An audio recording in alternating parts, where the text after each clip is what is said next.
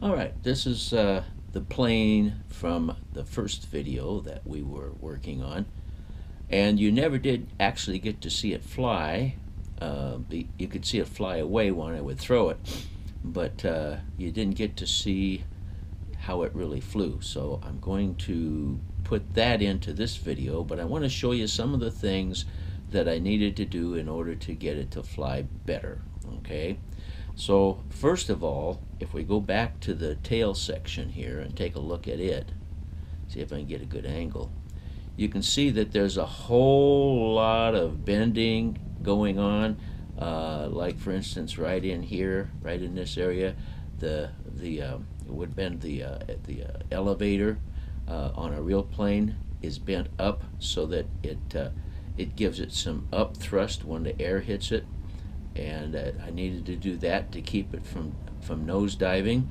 Remember, this is a metal airplane. This is a piece of metal that we're going to try to make fly. So it takes a lot of time and a lot of patience trying to get all the little things done. And then you'll notice this right here, this little bend.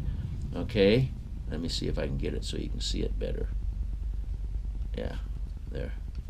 You notice that it scoops up, and that was to get it so it would turn left because it kept wanting to turn right, and so we've got it so that the air hits this and makes it turn the way it's supposed to go.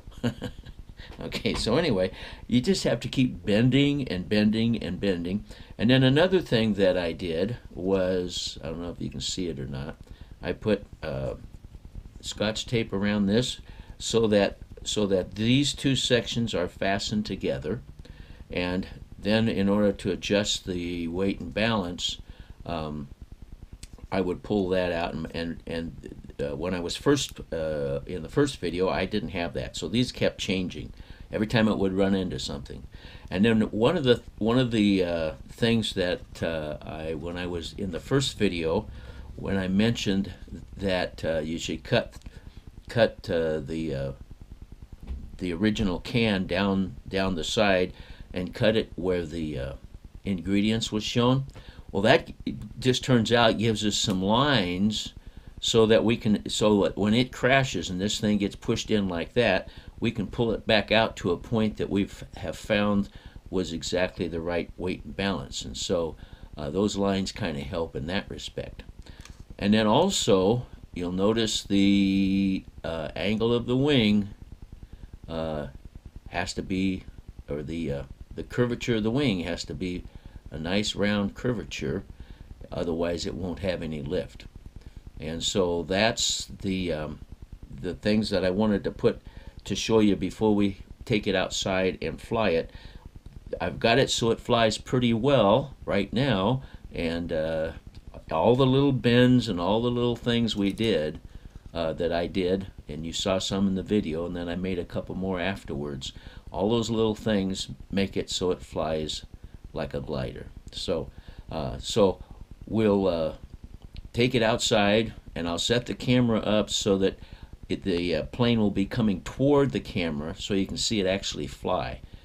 In the first video, I was throwing it away from the camera, and it actually flew, but you couldn't tell it was flying. So this time, hopefully, we get some good videos of the plane gliding past the camera, and you can see that we can make a metal pop can actually fly.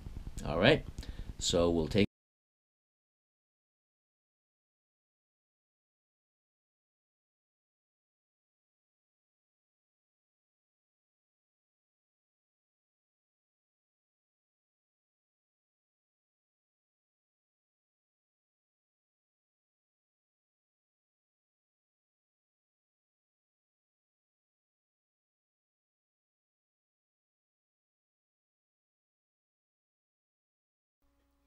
Well, there you have it. I wasn't real satisfied with this glider, which was the first one I'd made in 20 years. I should have made another one.